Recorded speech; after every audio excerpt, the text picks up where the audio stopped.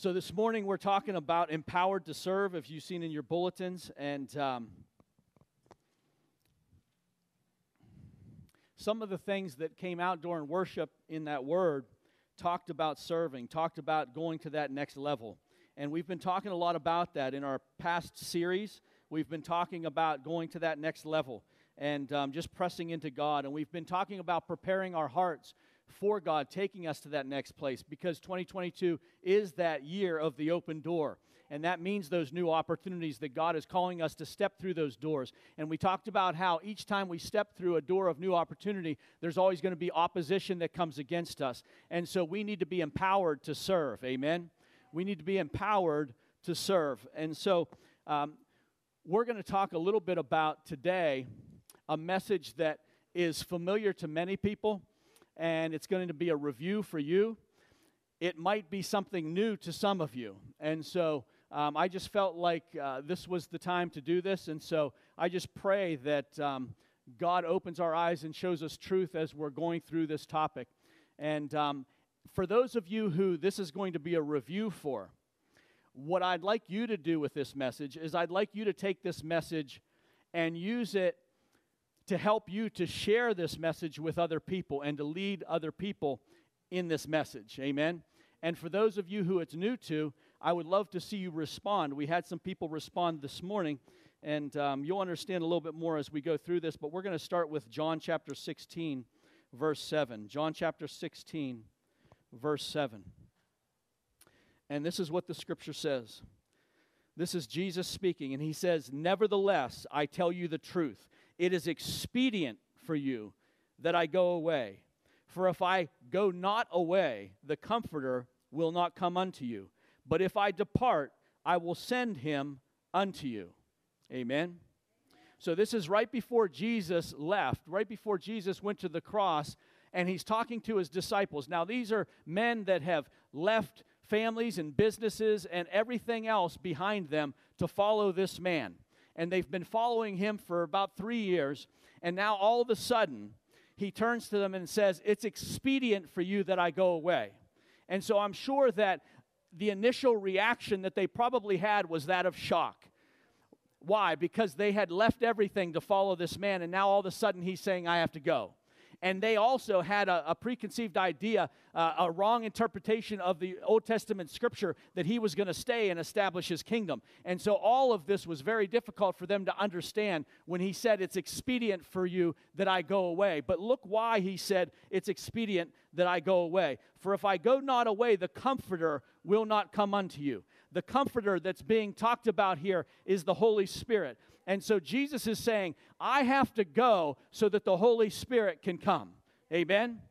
And I believe that that message is just as real for us today as it was back then. It was just as important for Jesus to go and for the Holy Spirit to come now as it was back then. Amen? We need to rely on and to depend on the Holy Spirit in our lives. He tells his disciples, again, it's crucial for me to go away so that the Holy Spirit can come. And what I want you to understand this morning is that statement is missional. It's all about mission. It's all about what Jesus had come to accomplish. Even though Jesus was going away, even though Jesus was going to the cross, his mission was just beginning. Did you hear what I said? Jesus' mission didn't end when he went to the cross. Jesus' mission just began when he went to the cross and the Holy Spirit came. Amen? And now he carries on his mission through you and through me. That is the power of the cross, that Jesus Christ died on the cross. He did die on the cross for the forgiveness of our sins, but there's so much more to him dying on the cross because the great and mighty Holy Spirit was released from heaven. And now the Bible says that all of those who've called upon the name of the Lord, they are now temples of the Holy Spirit. God's Spirit lives in you if you're a born-again believer. God's Spirit lives in you. I love it. I love to think about it because the Bible tells us that the same Spirit that raised Christ from the dead lives in you, lives in me. Isn't that a powerful, amazing, wonderful revelation or truth? And so we should be excited about it. Just crack me a smile or something out there. Hey, yeah, some of you look like you're still on screensaver. So, John 16, verse 7. It's expedient that I go. Going down a little bit more in that chapter to verses 13 and 14, the Bible tells us this: however, when He, the Holy Spirit, the Spirit of truth, has come, He will guide you in all truth. For He will not speak on His own authority, but whatever He hears, He will speak. And He will tell you things to come. He will tell you what? Things to come. What are we? We're a New Horizon church. We're looking out to the things that are going to come. And this is what the Holy Spirit does. This is the role of the Holy Spirit in our lives. He not only teaches us what's here, but He shows us what's to come. Amen? That's what we desire at Transformation Church, to enter into this place of what this passage is talking about. But whatever He hears, He will speak, and He will tell you things to come. He will glorify me, for He will take of what is mine and declare it to you. And so there's a leading into all truth that comes through the Holy Spirit. So the Holy Spirit is here to lead us into all truth. Are you relying on and depending on and asking the Holy Spirit to open your eyes and to give you understanding as you read the Scriptures? Or it could even be on your job. I know that Pastor Tim does this all the time, that there are different things that he encounters and navigates, and he's asking the Lord to do so. He's asking the Lord to give him wisdom. What's the next step? And God downloads strategies on the inside of him. I was talking to him not too long ago about a strategy that the Holy Spirit gave him at work that's causing him to be able to be blessed and to make more money at work, because he listened to what the Holy Spirit said. So on all different occasions, in every different area, especially for the mission that God has given us here on this earth, to seek and to save the lost, the Holy Spirit will guide and direct us and give us wisdom and lead us into all truth. Can you believe that? He plays a critical role in fulfilling the mission that Jesus died for us to fulfill. The Holy Spirit, again, will lead us into all truth. He will open our eyes to understand and to live out the mission that we've been called to. Let's go to Acts chapter 1. Acts chapter 1. And I know that Easter's coming, and then I know that Pentecost Sunday is after that, but I just felt like this was a message that God wanted me to preach today. Amen? And so again, if you've heard this message, if you've already experienced this in your own life, bless you. You are blessed as a result of that. But I want you to take these notes. I want you to pore over them. I want you to learn how to share them with other people and lead them into this same experience. Amen? So Acts 1, chapter 1, verses 4 through 8. On one occasion, while he was eating with them, he gave them this command. This is after Jesus had died, he was buried, he was resurrected, right? And then he reappeared to the disciples after he was resurrected. On one occasion, while he was eating with them, he gave them this command: do not leave Jerusalem, but wait for the gift my Father promised, which you have heard me speak about. For John baptized with water, but in a few days you will be baptized with the Holy Spirit. And so here it's talking about being baptized with the Holy Spirit. And I want to let you know this morning that this is a separate experience from being saved. And we're going to talk a little bit about that. But in verse 6 it says, then he gathered around and asked him, Lord, are you going to restore the kingdom to Israel? He said to them, it's not for you to know the times or seasons, the times or dates the Father has set by his own authority. But verse 8 is what I'm getting to. But you will receive power when the Holy Spirit comes on you, and you will be my witnesses in Jerusalem, in all of Judea and Samaria, and to the ends of the earth. You will be my witnesses. And so the Holy Spirit came, and the power of the Holy Spirit went into them, and they were raised up to be witnesses. This is just a promise that that's going to happen. This hasn't happened yet in chapter 1. This is Jesus saying, wait, wait, wait for the Holy Spirit to come. And so they waited in that upper room in Jerusalem. And in verse 2, we see the fulfillment of that. Verse 2, or chapter 2, verses 1 through 4. When the day of Pentecost had fully come, they were all with one accord in one place. And suddenly there came a sound from heaven as of a rushing mighty wind, and it filled the whole house where they were sitting. Then there appeared to them divided tongues as of fire, and one sat upon each of them. And they were all filled with the Holy Spirit, and began to speak with other tongues as the Spirit gave them utterance. So the first encounter that the people had with the baptism of the Holy Spirit was right here after Jesus had gone. And remember what he said, it's expedient that I go away. It's very important, it's crucial for you that I go away, because if I don't go away, the Comforter will not come.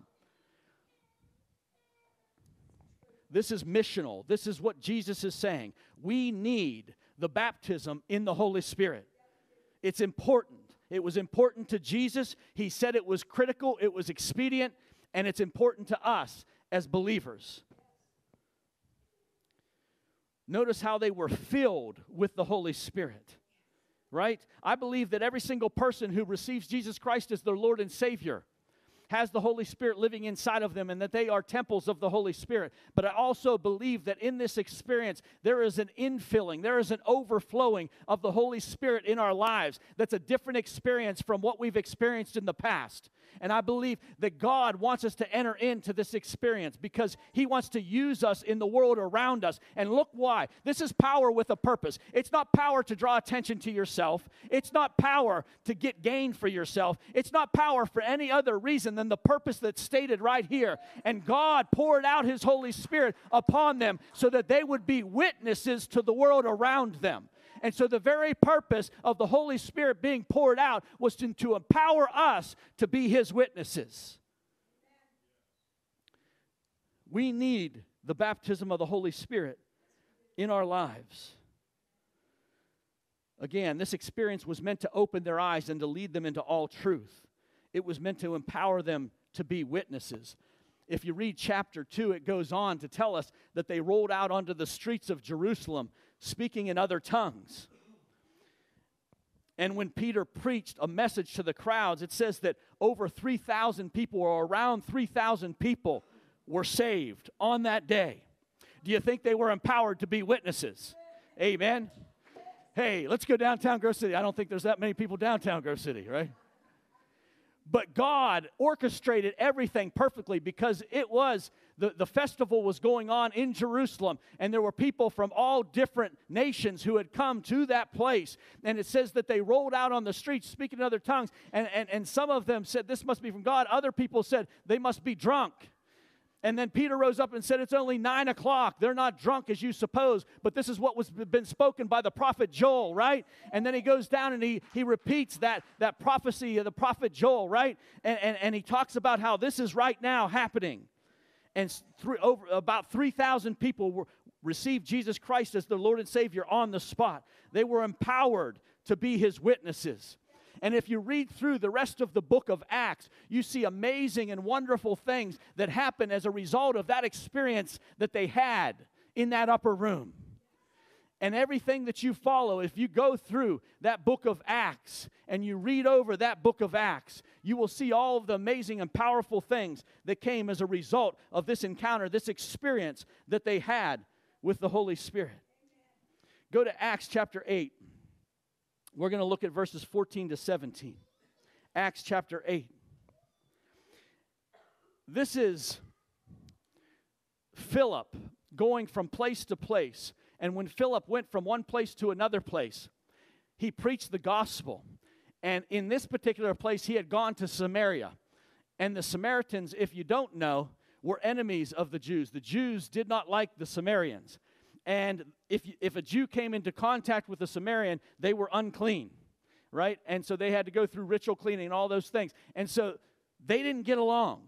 These two groups of people didn't get along. But here we have Philip going to Samaria and preaching the gospel. And here's what you hear in verse 14. Now when the apostles, this is after Philip had already preached the gospel, after they had already received the word of God, and then this is what happened. Now when the apostles who were at Jerusalem heard that Samaria had received the word of God, they sent Peter and John to them, who, when they had come down, prayed for them that they might receive the Holy Spirit. For as yet he had fallen upon none of them. They had only been baptized in the name of the Lord Jesus.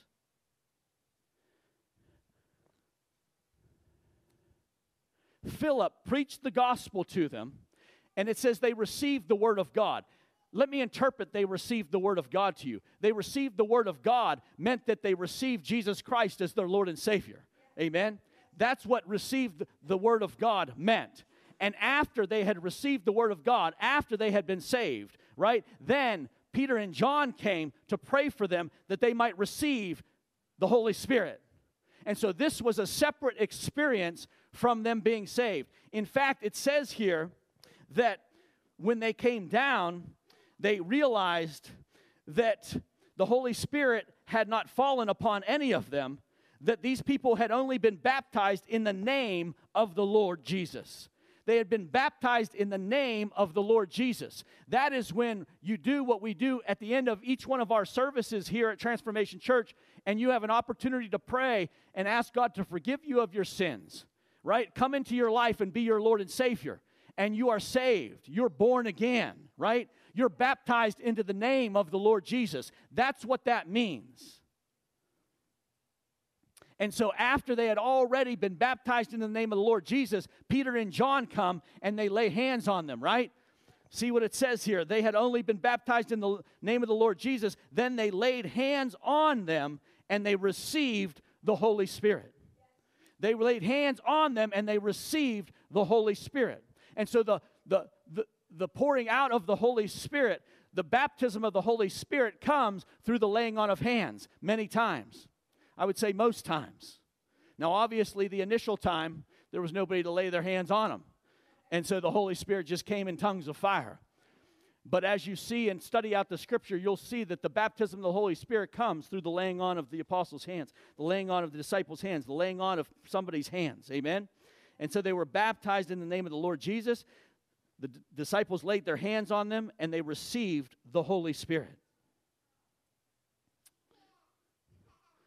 Now, what does it mean that they received the Holy Spirit? How did you know that they received the Holy Spirit? I believe that right there on the spot, they prayed in tongues. And the reason why I believe that is because there was a man named Simon the sorcerer who went to the disciples and he said, I want to give you money so that I can have that same power that you have. I'm going to give you money so that I can lay my hands on people and this will happen to them. Obviously, something happened. Obviously, he saw something, heard something. Something happened in the lives of the people that they prayed for that was visual, that he could say, I want what you have, and I want to be able to do what you just did. And Peter said, may your money perish with you, because you can't buy the gift of God. And I believe Simon repented, and hopefully we'll see him in heaven someday. Hopefully we'll see Simon the sorcerer in heaven someday, but he's not Simon the sorcerer anymore. He's Simon the saint. Amen. Amen. Woo, my message just disappeared. There it is again. So being born again and being baptized with the Holy Spirit are two totally different experiences. They're not the same. The baptism of the Holy Spirit often, again, comes through the laying on of hands. That was true for me. I remember my experience. I was actually prayed for 3 times to receive the baptism of the Holy Spirit. The first time I was prayed for was by my friend and my roommate, and he was excited about the baptism of the Holy Spirit. He knew that I had been newly saved, and he wanted to pray for me to receive the Holy Spirit. And so I said, yeah, sure. We lived right downtown, right above the old Cafaro's Pizza there. It wasn't Cafaro's Pizza then. I think it was a hobby shop, but he prayed for me to receive. He went through the Scriptures, taught me a few things, and then he prayed for me to receive the baptism of the Holy Spirit. And I was blessed by his prayer, but I didn't receive a prayer language at that time. And so I went to Slippery Rock University, grad school, and I also went to a Christian fellowship there called New Life. And in our small groups, another friend of mine, Felicia, she was leading the small group, and she asked me if I would like her to pray with me to receive the baptism of the Holy Spirit. I said yes. So right there in the small group, she prayed for me to receive the baptism of the Holy Spirit, and I was blessed by her prayer, but I didn't receive my prayer language at that time. And then I was at a prayer and praise meeting, which was a campus thing as well, and Pastor Mike would come in and he would share the word, and then we would all worship. And right in the middle, as we were worshiping at one of these prayer and praise meetings, Pastor Mike came up and said, "Would you like to receive the baptism of the Holy Spirit?" And I said, "Yes, I would." And so they all started praying for me. And as they were praying for me, I felt something stirring on the inside of me. You know, I felt something stirring inside, and I wasn't sure what it was. I didn't know what it was. And I felt this desire to speak because I felt like there was something that was coming up, and I was supposed to open my mouth and speak, but I was afraid to. And so I kept my mouth shut, and so I didn't really say anything. And here's what I said. I whispered a little prayer as everybody was praying around me. I said, "Lord, I want what you want. God, I don't want anything that's not from you, but I do want what you want. I do want what you have for me. So, God, if this is what you have for me, then, God, I pray that you would help me in this." And so I felt that stirring continue and rising up in me. So eventually I just whispered something out, right? I whispered something out that I felt was on my heart and upon my mouth. And so I opened my mouth, and as I whispered something out, not loud enough for anybody around me to hear it, but whispered something out, all of a sudden, bam, it just started coming. So I started to speak in tongues on very fluently, and so it just kind of poured out of my mouth, and they continued to pray for me for a little bit, and then they went back to singing, and I was still there doing my thing, and they all got done singing, and I was still there doing my thing, but when the music died down, I died down, and then somebody came up to me and asked me a question in English, and I went to answer him, but it didn't come out in English. I don't know what it came out in, and then I was able to readjust and answer their question, but I was really touched by the Holy Spirit in that experience. And that experience was a powerful, powerful experience that I had that has blessed and influenced my life as a Christian and caused me to enter into a place where I'm walking with God and trusting Him every step that I take. Amen? And He's empowered me to be a witness for Him. And I believe that God wants that for every single person that's listening to my voice right now. Amen? So one of the things that happened as well is I noticed in the days and weeks to come after I had that experience that the line between right and wrong in my life, personally, this is my story, so this is what happened to me. The line between right and wrong in my life started to narrow, and I started to see more clearly as to what was right and what was wrong in God's sight. And so the Holy Spirit started to help me to die to the things that I saw that were wrong and to begin to live to the things that I knew were right. Amen? That's my experience. That's what I experienced when I got baptized in the Holy Spirit. And I believe since it is a baptism of the Holy Spirit, an infilling of the Holy Spirit, I believe that the fruit of the Spirit just kind of was ignited on the inside of me through that experience. And so God started to do a work in me that was a work of sanctification, where He just continued to set me apart after that experience more and more and more to the place where I was walking less in this world and more with Him. Amen? Another thing that I've noticed in my walk with God through this experience that I had was this. There's this tongue thing, and the tongues thing is just a small part of being baptized in the Holy Spirit, but it's an important part. And the Bible teaches us that we're supposed to pray, and when we pray in tongues, it says that we're supposed to pray for the interpretation, right? And so there's a number of different ways that can happen, but when I'm back there in that prayer room, I'm praying in tongues. When I'm up here, I'm praying quietly, right? I'm praying quietly in tongues because it says that when you pray in tongues, it edifies the believer. Amen? But Paul said, I'd rather speak 5 intelligible words in the church than 10,000 words in tongues. Because in the church, I'd rather speak 5 intelligible words so that I might encourage somebody and so that I might edify somebody and give them direction than 10,000 words in an unknown tongue, right? And so when we're in the church service, I don't normally speak in tongues out loud enough for anybody to hear it because the Bible says that Paul says I'd rather speak 5 intelligible words than 10,000 words in an unknown tongue. And so I don't want to be a stumbling block to somebody who's not familiar with this. And so I'm not going to, in the assembly, I'm not going to speak in an unknown tongue out loud to put a stumbling block in somebody somebody's path that maybe isn't a believer, that's maybe an outsider that doesn't understand exactly what this is all about. And so I don't want to put a stumbling block in their path, but I do pray up here under my breath in tongues. Why? Because it edifies me. And if it edifies me, I ask for the interpretation. And so I pray for God for the interpretation to come at the exact right moment, in the exact right way that He's planned it, so that people can experience breakthrough. Amen? There are so many people that are in need. There are so many people that need rescue. There are so many people that are hurting and that are lonely and that are sitting in darkness and are helpless and hopeless. And God has us to go to those people and to speak a word of life to them. But I'm praying in tongues and asking God, God, give me that word of life. Give me what you need. I know experiences. I've experienced this to some degree, and I've seen other people experience this, where God has given us words for people that there's no way that we could have possibly known that about their lives, but yet God gave us insight into their lives by giving us a word. And when we speak that word of knowledge to them, and that's something that was only known to them, and that just opens them up, where there used to be a hardened heart, where they had walls up and they wouldn't allow the gospel in, but now they hear this word that's spoken to them, and it just breaks all that, and it allows them to let those walls down and to receive what God has for them,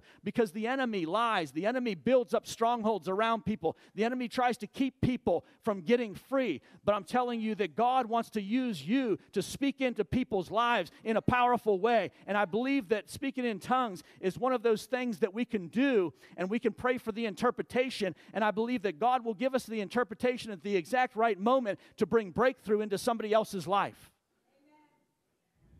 I don't know if anybody has a desire to be used by God in that way, but this is, I believe, something that God wants us to enter into as a body.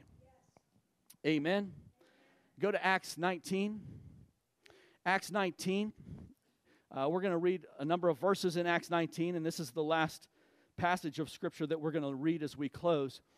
But in Acts 19, this is the Apostle Paul, and he comes upon a group of disciples, right?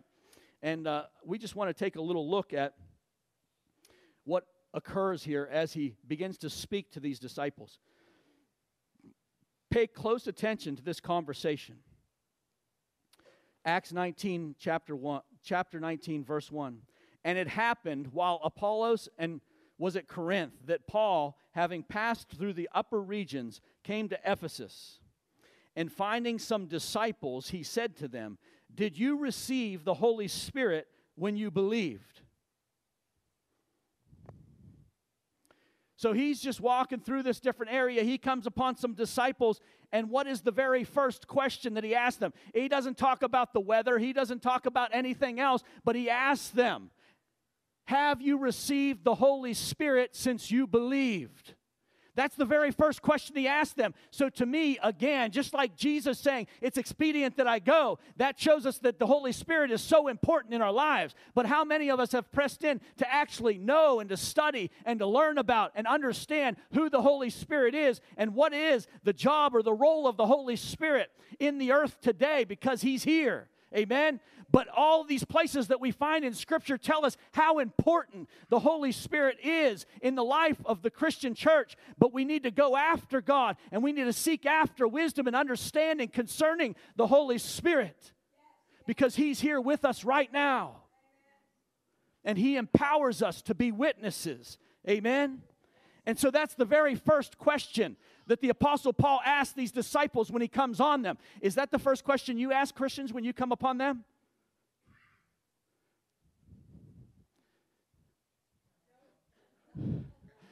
Crickets. I'm with you. That's not really the first question that I ask usually either. But that's something that we need to build on the inside of us, to have a desire and a confidence to do that. Because this is what's going to empower the body of believers. This is what's going to empower us for these last days. This is what's going to empower us for all the things that are going to happen. I don't know if you're watching the news and if you're paying attention to what's going on, but there's some crazy things going on. There's some food shortages coming our way. There's some different things that are going to happen. And are you going to be able to hear the voice of the Holy Spirit and follow Him, to allow Him to provide for you every step that you take in the world that we live in right now? People need to have the Holy Spirit living in their lives to lead them and guide them and empower them to be witnesses for His glory? Did you receive the Holy Spirit when you believed?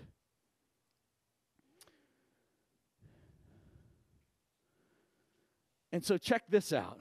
This is some crazy stuff here. That's the first question that he asked them. And then we go down here to Acts 19, verse 2b.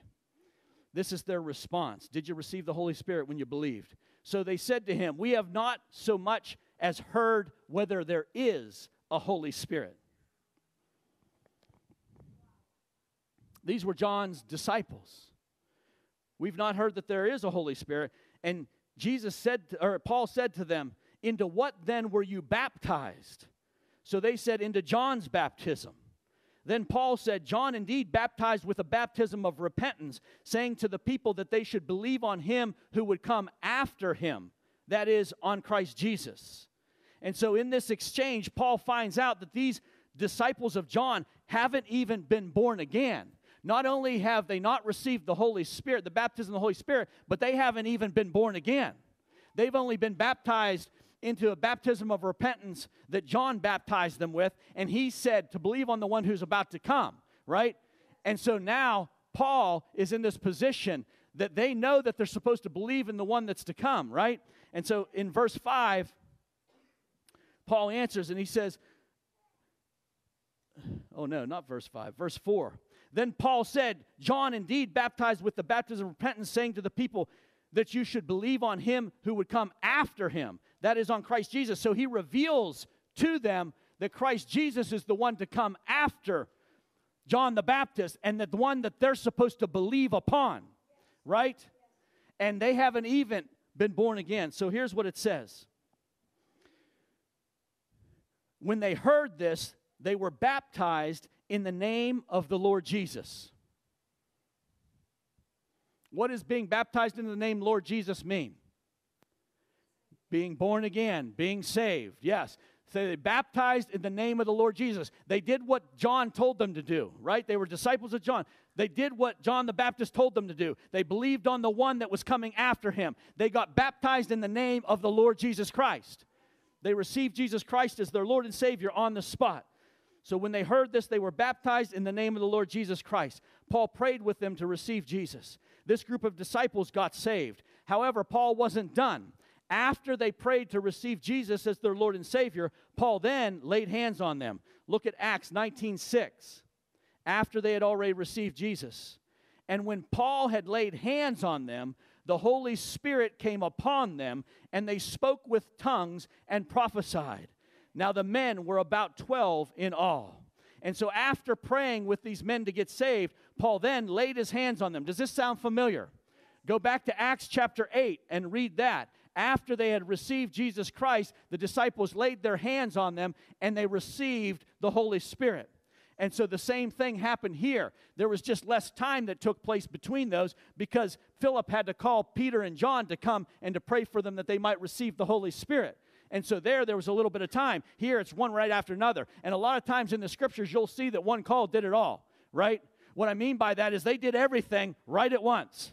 You'd receive Jesus Christ your Lord and Savior. If there was some water around, they'd take you under the water, bring you back up, baptize you in water in the name of the Father and the Son and the Holy Spirit, because that's how the Bible tells us to baptize in water, right? So you get baptized in water in the name of the Father, Son, and the Holy Spirit, and then they would lay hands on you and pray for you, and the Holy Spirit would come, and you'd be filled with the Holy Spirit and speak in other tongues. Powerful. Again, how do we know they were baptized by the Holy Spirit? They began to speak in other tongues, and they prophesied. Speaking in tongues is the initial evidence of being baptized with the Holy Spirit. Why was this so important to Paul? Because he knew that people needed the baptism to fulfill the mission that Jesus came with and Jesus died for.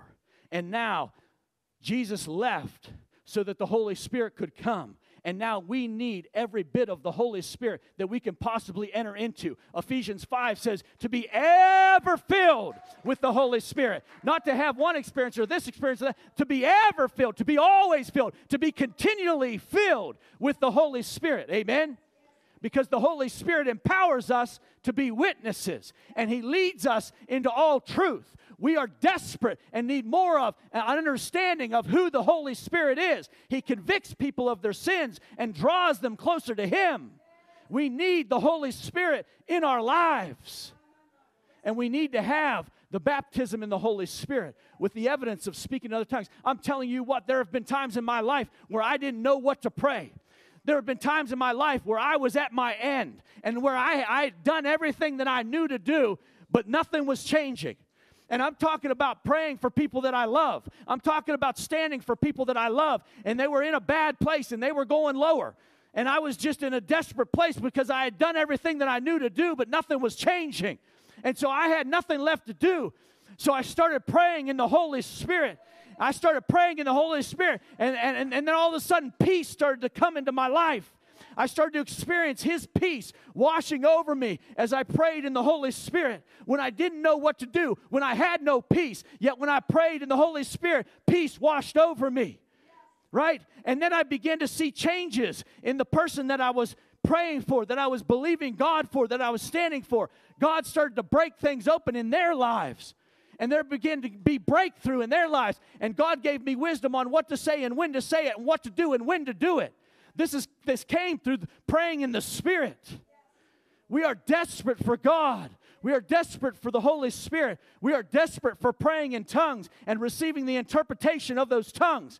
There are going to come a time in your life, if there hasn't already, and I'm not speaking negative things over you. I'm just telling you how it is. Jesus said this as well. There are going to be troubling times. There are going to be difficult times that come knocking at your door. And what are you going to do when you've done all you know to do, but you still haven't seen any change take place? We need the Holy Spirit in our lives to intervene. I just want to close with 5 points. First, a couple questions. First of all, have you been empowered to serve? I mean, if you go through the book of Acts and you see the things that they did, people need you to operate in the Holy Spirit for their freedom.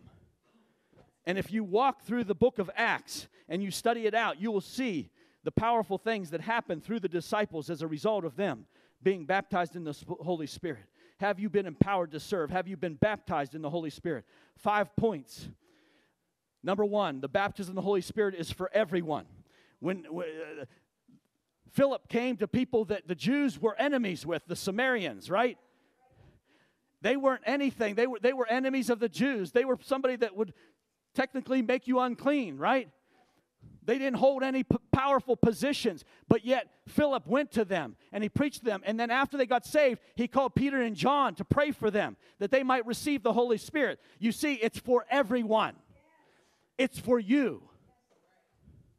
Number 2, the baptism with the Holy Spirit is separate from our salvation experience. You can see this all through the Scripture. And if you honestly study out the Scripture, there's no way that you can come to the conclusion that it's the same thing as your salvation experience. If you honestly study it and you seek it out, God will show you, and you will see in the Scripture, it's very clear, it's very plain. And you'll be able to see the difference between the salvation experience and you being filled with the Holy Spirit. Number 3, the initial evidence of being baptized with the Holy Spirit is speaking in other tongues. Right? And so as God, the Bible says, speaking in other tongues. And what did it say? It says that they all spoke in other tongues as the Spirit gave them utterance. And so the Spirit stirred within them and brought that up to their lips. They had to open their mouths and speak. And when they opened their mouths and spoke, that's when the Holy Spirit began to move in a powerful way, just like happened to me. Again, it took me 3 times to receive my prayer language, but I'll tell you what, when it came, it came. Because why? Because I submitted myself to it. Because I came into agreement with it. Because I opened my mouth and I spoke and a flood just came forth. And it's changed my life forever. Number 4, one purpose for being baptized with the Holy Spirit is for us to be led into all truth. And so our potential for revelation increases with this experience of being baptized in the Holy Ghost. And God leads us into all truth. Number 5, another purpose for us being baptized with the Holy Spirit is to receive power to be His witnesses in the world around us. Now, you can be His witnesses. There are a lot of people who have never been baptized in the Holy Spirit who are powerful witnesses to the Lord Jesus Christ. There's a lot of them, right? It's just a matter of what you do with your life, what you do with what God has given you, right? What I'm saying is there's a lot of people that don't have the baptism of the Holy Spirit who are powerful witnesses, but I guarantee you that when you receive the baptism of the Holy Spirit, your potential for being a witness increases exponentially, right? And I talked about the idea of there's people that are sitting in darkness, there's people that are hurt, there's people that are broken, there's people who are hardened heart who will never receive Jesus Christ as their Lord and Savior unless there's a gift of the Holy Spirit that's released into their life.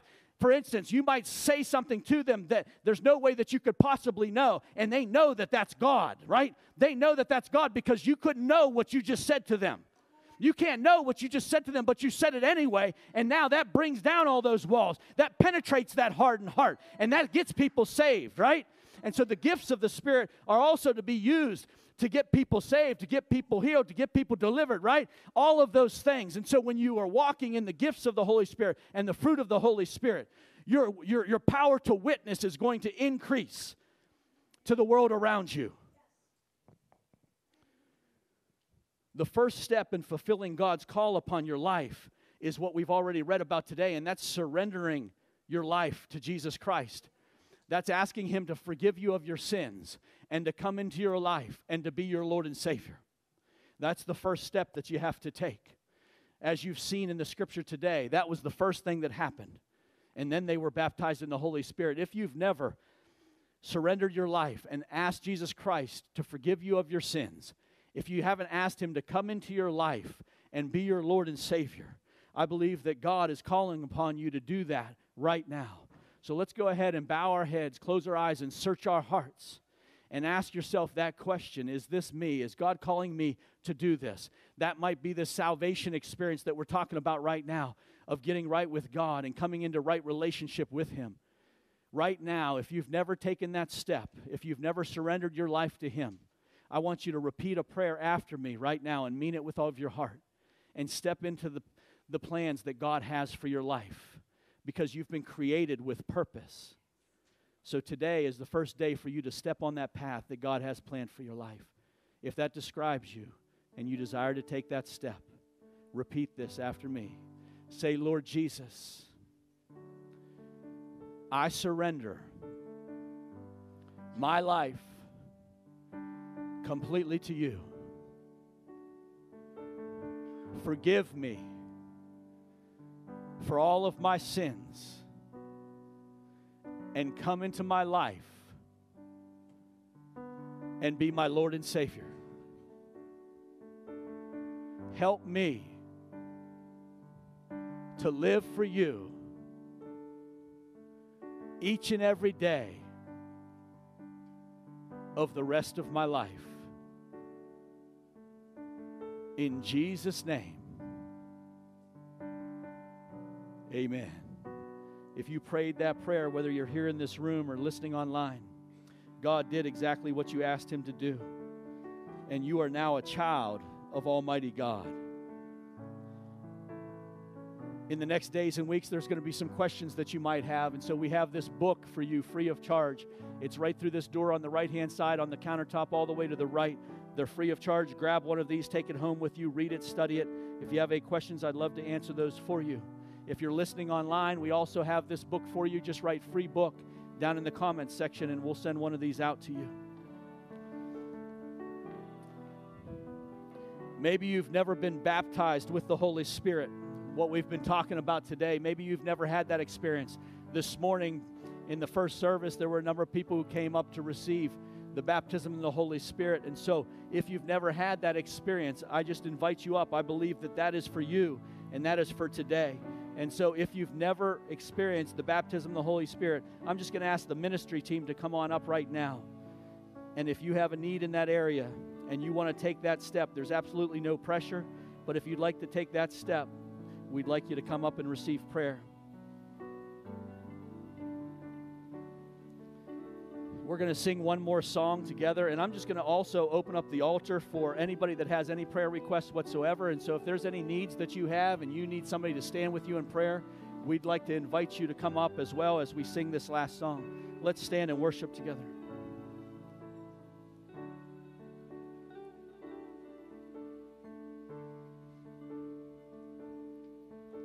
We can